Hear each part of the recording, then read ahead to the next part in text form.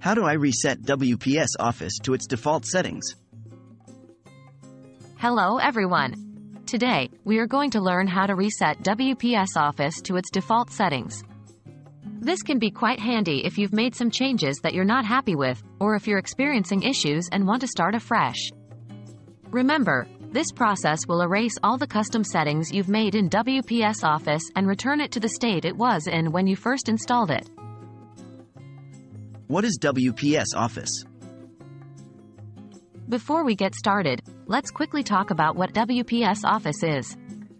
WPS Office is an office suite for Microsoft Windows, macOS, Linux, iOS, and Android, developed by Zhuhai-based Chinese software developer Kingsoft. It provides users with a complete suite of tools including a word processor, spreadsheet program, and presentation maker.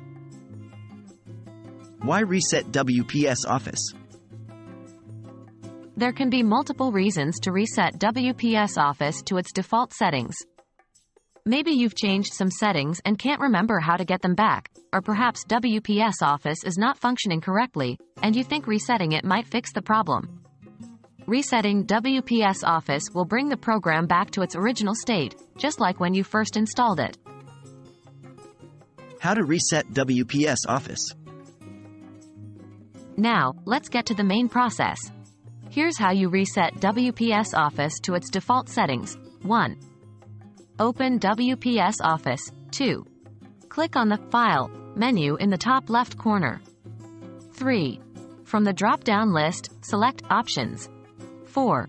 In the Options window, go to the Advanced tab. 5. Scroll down to the bottom of the Advanced tab. 6. Here, you'll find a Reset button. Click on this Reset button. 7. A dialog box will appear asking you to confirm your decision. Click Yes to confirm. 8. WPS Office will now reset to its default settings. What happens after resetting? After resetting, WPS Office will return to its original default settings. Any custom changes you've made, such as to the toolbar layout, user dictionary, or personal templates, will be lost. Remember to back up any important settings or files before performing a reset. And that's how you reset WPS Office to its default settings.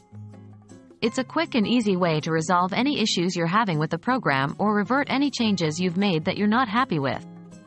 I hope this guide was helpful to you. Thank you for watching, and until next time, stay productive.